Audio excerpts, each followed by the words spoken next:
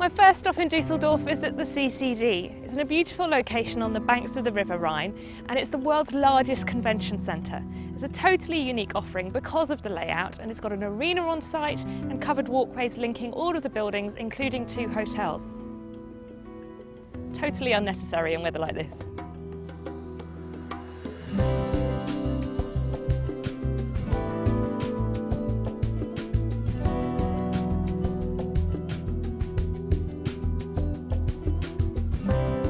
As we have seen throughout Germany, natural light is key to the convention centre's architecture, with towering windows providing views of the river and surrounding parkland.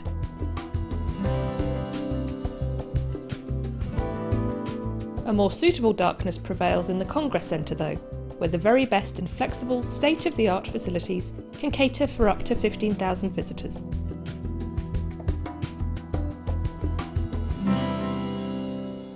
The most important information is there the right location in the city for my event? So you need both. You need a very good location of the right size, on the right place in the city, but you need also the city itself, the atmosphere, the flair and the possibilities after the conference for leisure.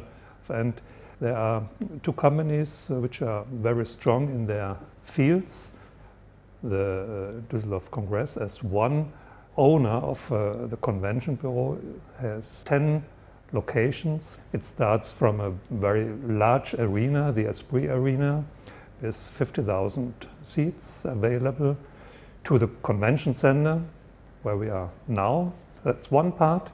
And the other part is tourism, accommodation, very close contact to the hotels. So a client, an organizer will have 2 competent partners in one institution, the convention bureau. Which brings me nicely onto you, Caroline, and your marketing side for Dusseldorf. What makes this city such a lucrative offering for MICE planners? Dusseldorf is a great destination because it's incredibly easy. Coming from London, I can, make great comparisons. It's really easy to get around. We're known as the 10-minute city because the transportation system is second to none. Where else in the world can you be from a busy international airport to the centre of town, to the Altstadt, in 10 minutes? And that's not an exaggeration, that really is all it takes. And for a city so small, we actually have 148 locations where you can hold events and conferences. They range from small cookery studios to historical lofts, the numerous hotels that we have, to the multifunctional Congress Centre here. And sadly for me, I'm only in Dusseldorf for a very short time, but I'd like to hear from you what the one thing is that you think I should definitely see while I'm visiting. The Museum K21 is a spectacular historical building that has been gutted and is completely contemporary on the inside. I really enjoy the contrast from going outside and going into it. But I also really like the Ehrenhof, which is also another collection of museums and a concert hall. It's just a very grand place to be. And it was also the home of the first exhibition here in Dusseldorf in 1926, when we actually had 7.5 million visitors here in the city. For me personally, I would say it's the River Rhine, the promenade, and the atmosphere along the promenade. And you can walk from the convention center to the old town along the River Rhine. It's very close, and that's very nice from my side. So I've checked in at the Melia now, and after a quick change, I'm meeting Ben to go on a rickshaw tour, which apparently is the best way to see town. Hi Ben. Hi Natalie, nice to meet you. Nice to meet you too. Come on This in. looks like fun.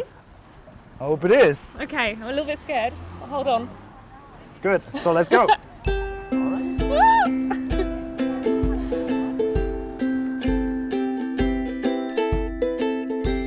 feel very lazy sitting in the Yeah, back here, it's not nice doing any though, work. right? Yeah. This is a lovely park. Yeah, it is. One of the oldest public parks in Germany. Dates back to the late 18th century. So is this right in the centre of the city now? Yeah, Or? yeah, we're really in the city. Dusseldorf used to be really, really small for a long, long time, and it started to get a bigger city like 100 years ago. So does the park sort of link up different areas of the city? Or? It's a good link or a good connection with the old town, which we are visiting, Right. and the Königsallee, where we're going. Woo, downhill!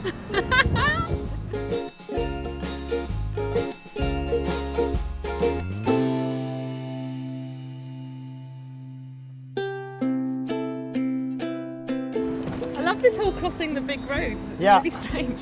And this is the old town on our right side. Okay. This is a very chic city. Yeah. It seems to be. Wow, this is really, really pretty. Yeah, This is the mayor's house. the town hall. Town hall. Right. Yeah. Mayor's house. Oh, Mayor's yeah. house. Yeah. Yeah.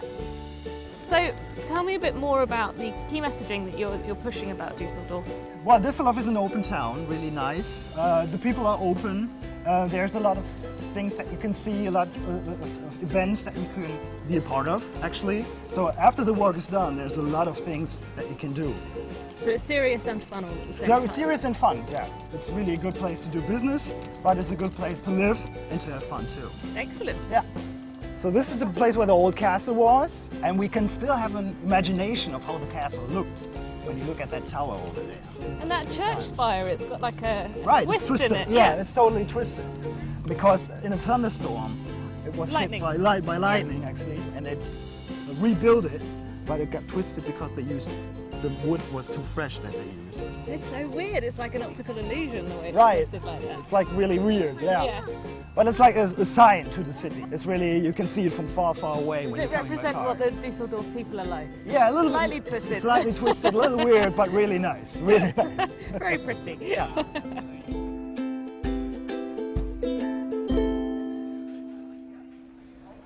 So what we see there is the cartwheelers fountain, because cartwheeling is really an important tradition to Dusseldorf. It's basically every kid can do it. Yeah, I saw it on our schedule and it worried me slightly. Yeah, me too, because usually people ask me out, can you do a cartwheel? And I'm like, no, I can't do it, really. But let's get off here. I have to show you something. Okay. Yeah? Okay. Okay. Thank you. You're welcome.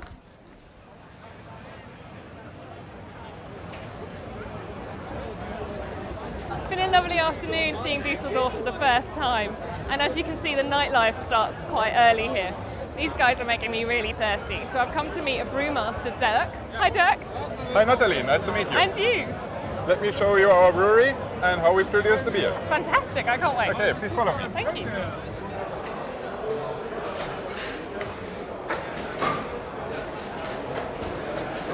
So here we are in the brew house. To produce the beer we need our 4 raw materials. We produce, of course, strictly according to German purity law. And we need pale malt. This is pale malt made of barley. Yeah. This is roasted malt. The roasted malt is responsible for the dark color of the alt beer. Okay. The broken malt, the grist, this we mix up with water and to start mashing procedure. And after mashing procedure we give the hops.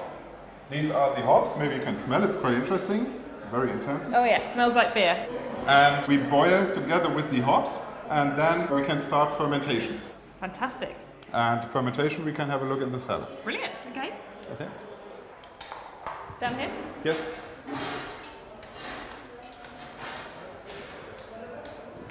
Oh, it smells really strong in here. Yes, we have 2 fermentation tubs and each tub is a 1-day production. And to produce the beer wort we produce in the brew house, to ferment it, we need our yeast, of course.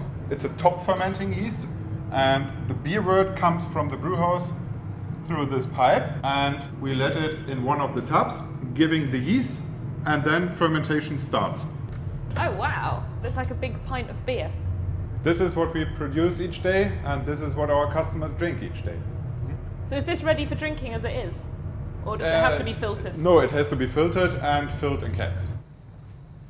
Here we are in the storage and maturation cellar. I like that we're getting nearer and nearer to the finished product. After fermentation, we pump the beer in these tanks, and here it has to stay for 2 weeks.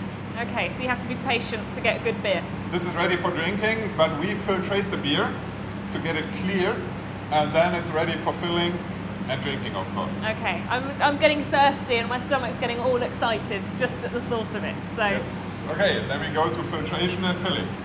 For our own pub here, we fill the beer only in wooden kegs.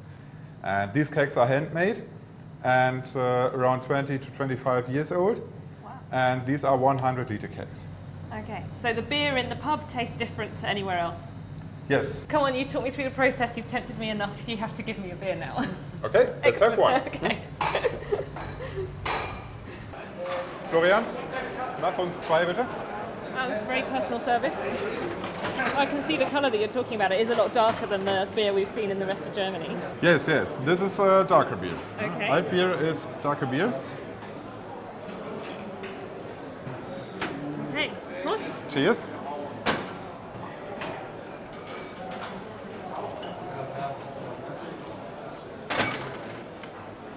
I got quite a lot of bubbles. It's really, really nice once you get to the liquid, once you get through the head. Okay. Really good, really tasty. Worth the wait, and thank you for the tour. You are welcome. Okay, is there a limit to how many I can have, or? No, it's no limit. Excellent, I like you a lot. You are invited.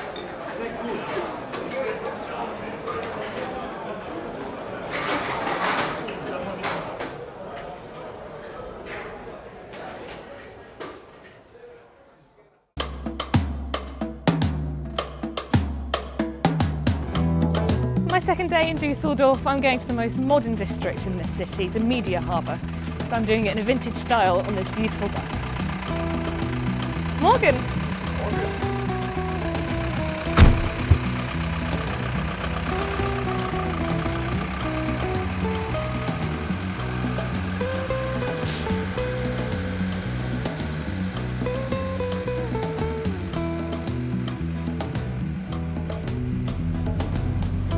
Ben, this is a lovely way to travel. Style. Perfect. You can book these buses.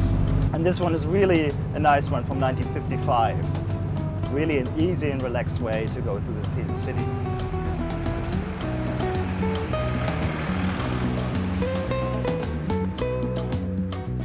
We're heading to the Media Harbour, which Media is the kind Harbour. of modern quarter of Dusseldorf. Yeah, it's one of the most recently built quarters and recently finished quarters in Düsseldorf. Really like a scene quarter, which lifestyle can be lived like going out partying for restaurants. And it's just finished. It's like the Hafen City in Hamburg a little bit, but feel a lot smaller. And the name Media Harbour, does that give something away? Is it where the kind of the young, trendy, media hip companies are based as well? Exactly. It used to be a regular industrial harbour till the mid-70s. And then the city decided to rebuild the whole area. And production firms are based there, like TV stations, radio stations, and that makes it the media harbour. All the media is centrated or concentrated in that part of the town. And it makes it really like a hip quarter to everybody for working and going out. Okay, so the media bit I should be right at home. Yeah. Maybe not the hip bit. But the media, you will find it right at home. Yeah, Excellent. Probably.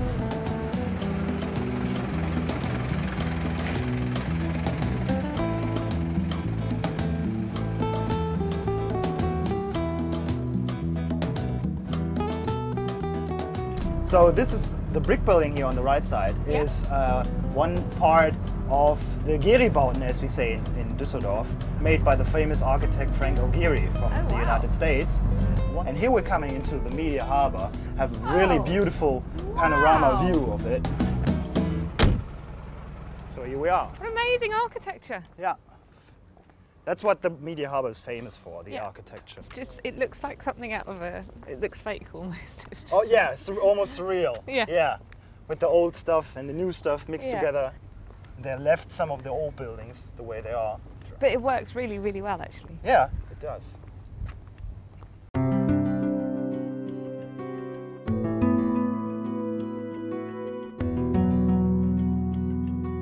The Media Harbour is Dusseldorf at its most forward-thinking and adventurous. When the old industries moved out, the Hafen district threw its arms open to the latest design, with over 10 international architects, as well as the cutting edge of German construction, all working to create a playground for the technical and creative industries. It makes for an unusual but perfect place for meetings.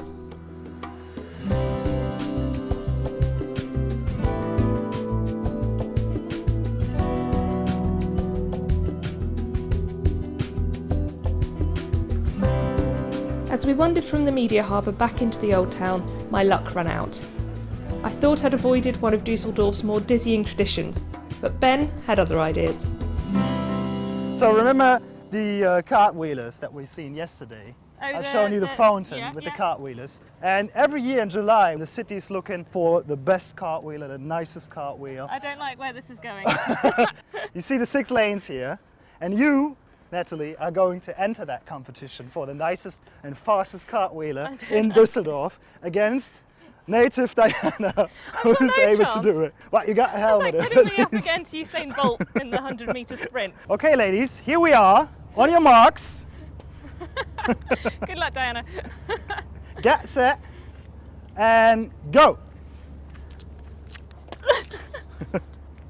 Not bad, Natalie, not bad. Do you need any assistance? Right. Shall I give you a hand? Did it! Trying to talk and segue at the same time is not so easy. It's not so easy. You have to concentrate on it. How many people in a group could the tour guides take? Around 40. Okay. Yeah.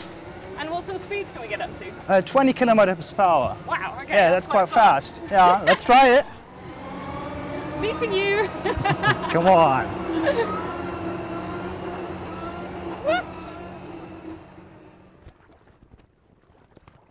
From the ridiculous to the sublime, now dressed for dinner, I met for cocktails with Uwe Kirkman, who was keen to tell me about the unique offer Dusseldorf is able to make to meeting planners.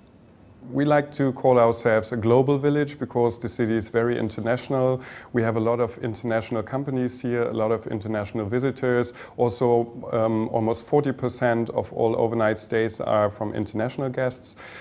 So I think a very important thing is that Dusseldorf is a very successful business destination. Dusseldorf has developed many kinds of industrial sectors and business sectors, and now is a capital, for example, for mobile technologies, for telecommunication, and of course for business services. So we have a great mix of businesses in Dusseldorf that makes the city very attractive and mainly attractive for international investors. So you talked about some of the industries that are present here in Dusseldorf. Do you find that there's a correlation between those industries and the industry events that you attract here? It's not only the business sectors located in Dusseldorf that are attracting conventions and trade fairs to the city, but also sectors that are not basically located here, but that have very strong footholds. For example, the printing machinery industry, medical technologies holding world-leading trade fairs in Dusseldorf. So this is also a mix of factors, sectors from Dusseldorf having influences on the conference sector and, of course, other industry sectors too. Looking to the future now for Dusseldorf, what's happening in terms of further development to make the city even greater? Dusseldorf is targeting future industries and innovative industries, such as the mobile sector. We have a campaign promoting Dusseldorf as mobile capital, and this is a very interesting sector moving around telecommunication and IT industries. Another thing is that together with the Dusseldorf University, with Heinrich Heine University, we are working in the life science field in order to promote startups from the life science sector to set up business in Dusseldorf, and also, of course, attract international companies from these sectors. And since companies are frequently and continuously moving to Dusseldorf, I'm convinced that we are making a good job here, bringing Dusseldorf to the future.